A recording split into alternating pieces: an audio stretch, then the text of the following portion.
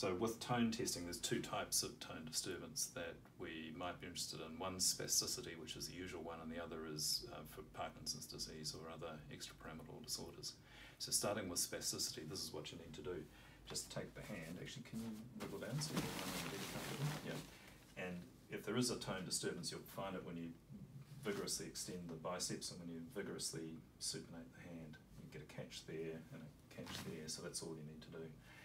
And then with the leg, same thing, looking for spasticity, just roll the leg from side to side and the foot should wobble and there should be no tone during the increase during the movement.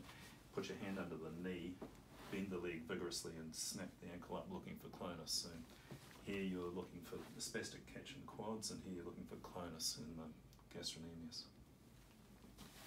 Now if you're looking for extrapyramidal tone disturbance, the thing to do is to move the hand much more slowly. Just hold the fingers and the wrist and you move the hand both at the finger joints and at the wrist joint just slowly and feeling for plastic increase in tone and also for cogwheel element to it.